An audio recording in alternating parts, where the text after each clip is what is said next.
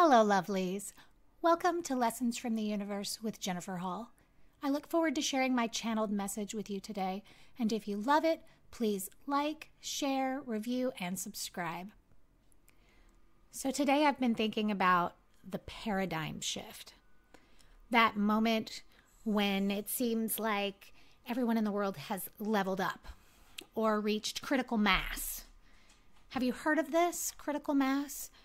Basically, it's the moment when so many people have shifted to something new that it kind of just levels up the whole planet.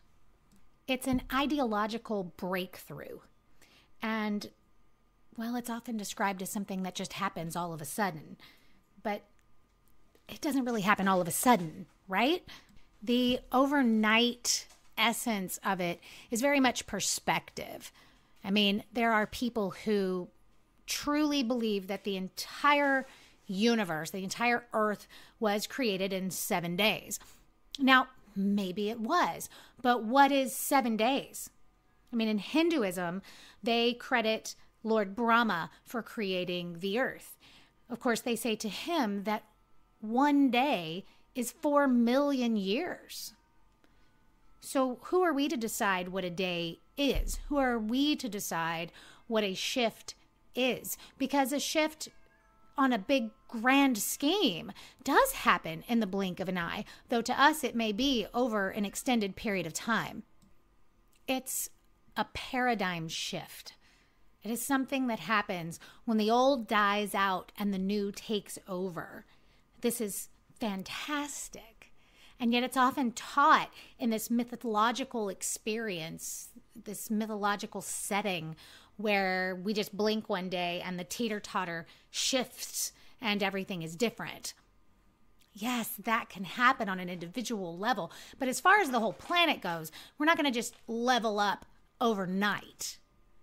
Though, look back over your life. I mean, when you think about how quickly you changed, it may seem that it happened all of a sudden. But when you look backwards, there was this great process involved. I mean, you've heard me say before, an egg looks nothing like a chicken until it does. To us, the egg has just been sitting there doing nothing. But man, on the inside, the work has been tremendous. Right? The same is true for all of us. Let's be more specific. Some of you may have heard of a theory called the 100th monkey. There's actually a book by Ken Keyes about the 100th monkey. Basically, it is a story, partly true and partly untrue, and both versions are valuable. So it was like 1952 in Japan, and they're doing research on the population of monkeys who lives on this island off the coast of Japan. They start dumping massive amounts of sweet potatoes into the sand for the monkeys. And the sweet potatoes are dirty and they don't necessarily taste good. And then at some point, I think it's like 6 months into the study or something, one of the young monkeys, about 1.5 years old, goes and takes his sweet potato and washes it in the ocean. And now it is clean and salty, and it tastes a whole lot better. So he teaches his mom and then teaches his friends who teach their moms. And over time, the young monkeys and their mothers are washing their potatoes. Now, in the 100th monkey story, the myth built around the 100th monkey, they say that when the 100th monkey washes his sweet potato, that instantaneously the rest of the island is washing their sweet potatoes. And it's only moments, albeit subjective length of time, before several of the other islands, all of the monkeys are all washing their sweet potatoes and behaving in this different way. Now, working with the idea that this mythological story is fact, which is often represented as so, it is this unbelievable moment when that one more person is this catalyst for dramatic change. Now, I'm going to argue that this is true, even though it's not overnight, because what is a day? Little can happen in a day when it comes to a paradigm shift, to an ideological breakthrough. And yet there is this tapping into the collective unconscious. But this takes time. We have to break archetypes. We have to break patterns. And so both the truth is relevant right alongside the myth. What really happened is that, yes, on this one island, they started washing the sweet potatoes. And all of the mothers and all of the babies were washing them. But it didn't become the norm. It didn't become everybody until the old in power, the ones who found it atrocious or weren't paying attention, started to fade out and the young took over. We could argue this is the whole issue between, some people in my generation and older who are very focused and afraid of things being different, and the millennials who are like, screw it, let's fix this place. Now, yes, there are some in every generation who are better, who are working, who are changing, who are growing, who are evolving, who are enlightening. But the fact that it's not just enough to have 100 of us flip over the pendulum of time, this is why we must speak. This is why we must be willing to be a mouth for the universe. Because it's not just that when a critical number hits, we all shift. It's that when a critical number of people gets there, it begins to saturate overall consciousness, and it begins to propagate this idea of paradigm shift. We must speak up. We must live it. We must grow the collective unconscious. Now, what's fascinating, what the 100th Monkey as a story doesn't really address, is that this cultural change that happens as the monkeys over time are learning more from each other and the old ways are beginning to die out, that not only are they learning to wash their sweet potatoes in the ocean, but they're doing everything differently. This led to all kinds of things. The potato washing led to them washing other things. It led to them bathing themselves and ultimately to them becoming little monkey fishermen. They started swimming and catching fish and collecting the plants that lived beneath the water. And they came on the other side of it to have an entirely new way to live. Now imagine when the old, stuck in their ways, old men monkeys, right, who weren't experiencing what the youth were experiencing, what the females were experiencing. And, be clear, this is not a male-female thing as far as we go, but very culturally, men were hunters or whatever, and they weren't paying attention to the family. But it's within a family that we grow, right? And so the old men happen to wander across the beach, and they find all these young monkeys swimming and acting foolish and coming up with fish and shit like they've never seen before. This had to be absolutely shocking and stunning to them. And there are limitless parallels that we can come up with between strict religious dogma and spirituality, between strict politics and more liberal views.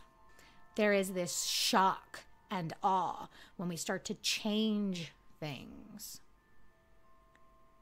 So while yes, we don't just tip the scales, it isn't the 100th monkey comes and the whole planet levels up, but it is this building of collective unconscious and truly collective consciousness that then makes us all open to the fact that there is more and different.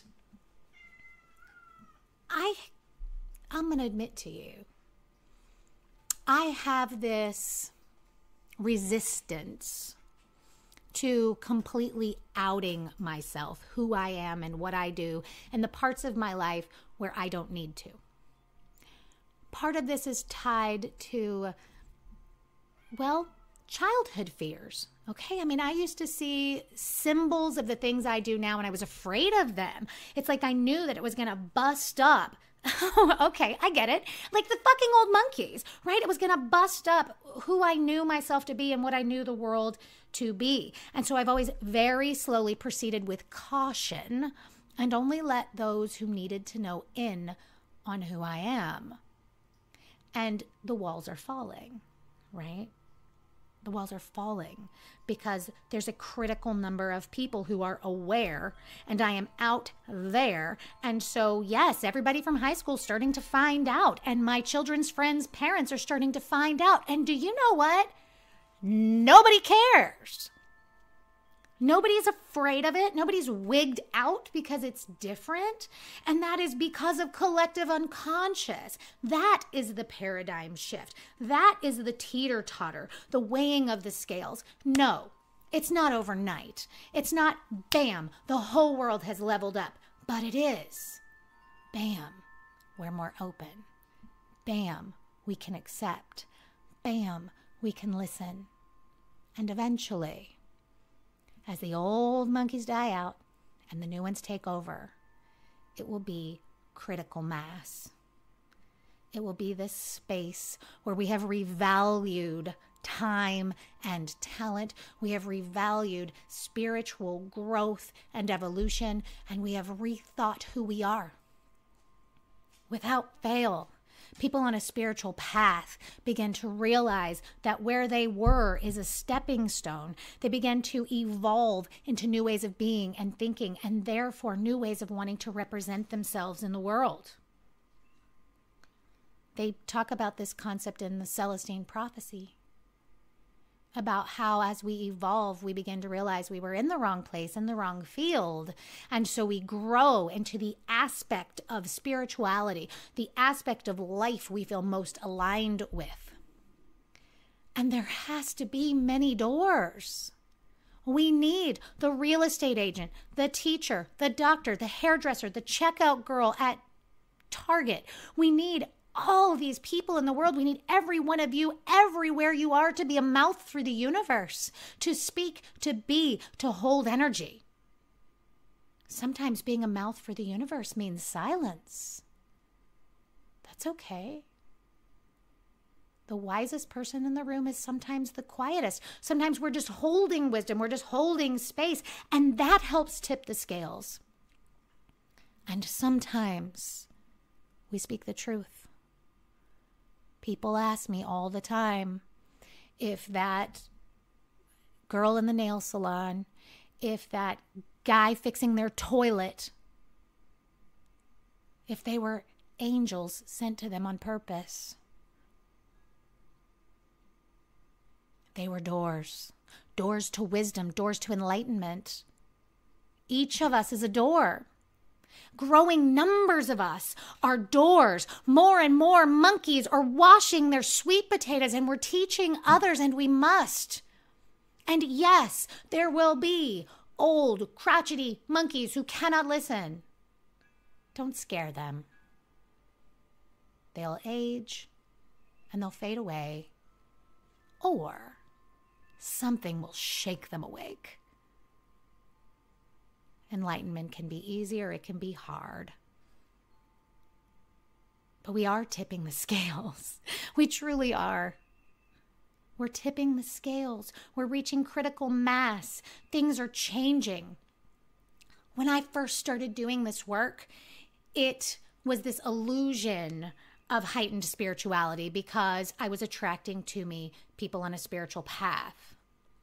But over these years, it's not an illusion anymore. It's becoming the norm. We have tipped over being the minority to being the majority, to being the overwhelming norm in the world, that spirituality is what's true, that it is everything, that all religions are a door to the truth, though different. And essentially, the goal is the same. Despite the fact that they exist on this continuum of truth, and some are closer to pure truth than the others, they all exist as doors. Jesus said, "I am the door for the sheep." I always hesitate to use that quote because I don't want anybody to think I'm calling them a damn sheep. But the truth is, we need lots of doors for the sheep. If we're going to have an ideological breakthrough, we need doors for the sheep. We need diversified curriculum. We need ways to reach each person right where they are and to get them as far as they can go. Some people will get to remedial balancing your checkbooks when they get to their senior year, while other people are taking advanced calculus and organic chemistry and things like that. It doesn't matter. The paths are all equal in value.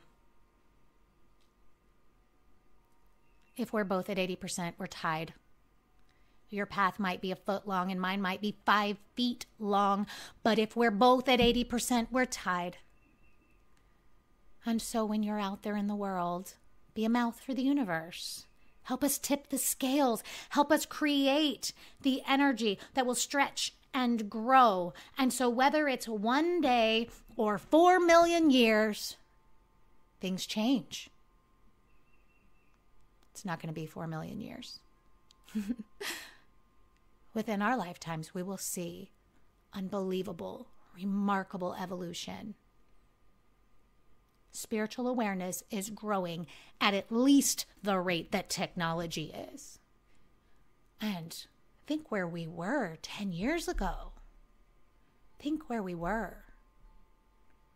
There's a lot out there right now. And I hear from a lot of people being oversaturated with what they view as negativity, what they review in their minds as things being worse or changing for the worse. But that's not actually true. It's not worse. We're aware.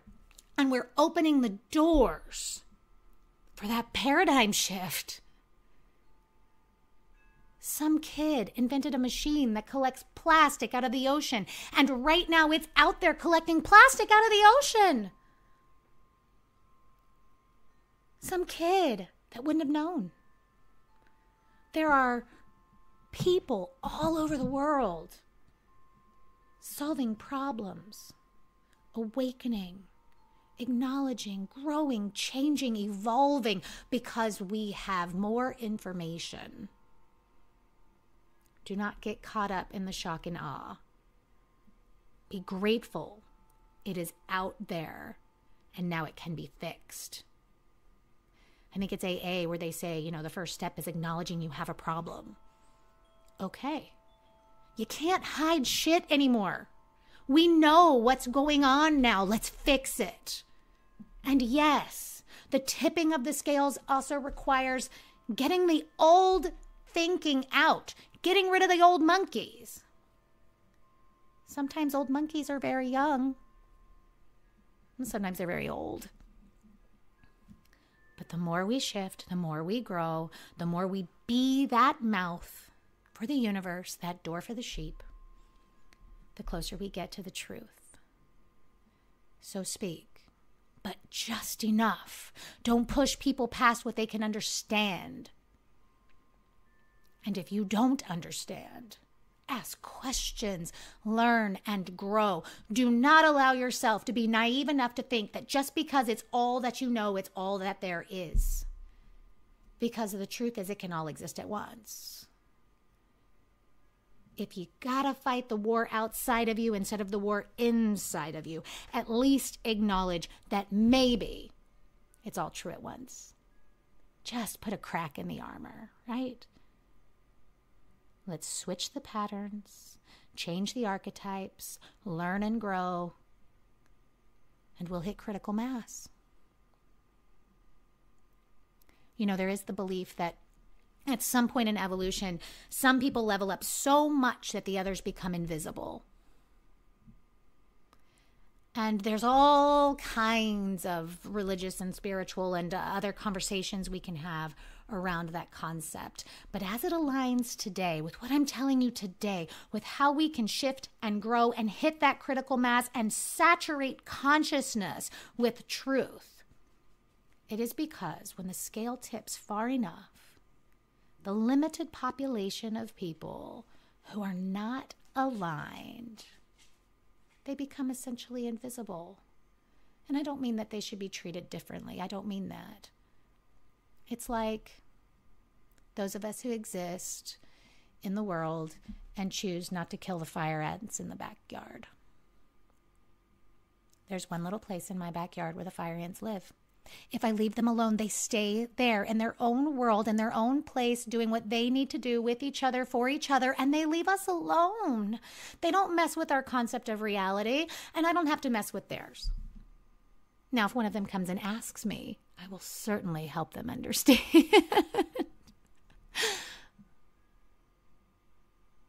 We learn and we grow, and we make the shift. They learn and they grow, and they make the shift. Maybe it's slow, maybe it's fast, maybe it's overnight, maybe it's over time. It doesn't matter. I can feel it.